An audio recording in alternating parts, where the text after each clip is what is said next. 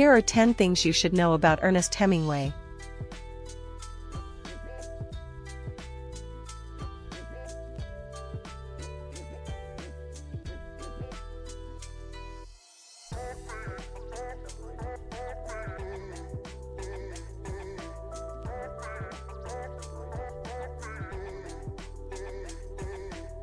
Number 1. Ernest Hemingway won the Pulitzer Prize in 1953 and the Nobel Prize in 1954.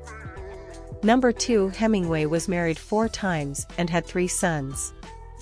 Number 3. His father, Clarence Edmonds Hemingway, was a physician, and his mother, Grace Hall Hemingway, was an aspiring opera singer and musician.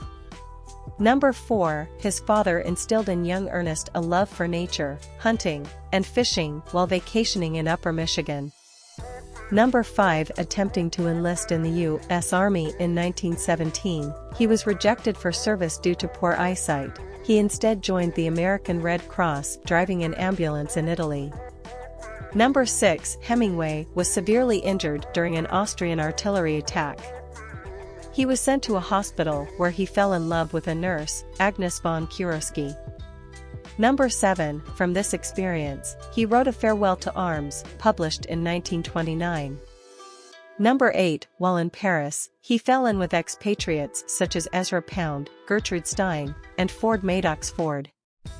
Number 9. Beginning in the early 20s, using his skills as a journalist, he honed his lean, minimalist prose, creating some of the most remarkable short fiction ever written.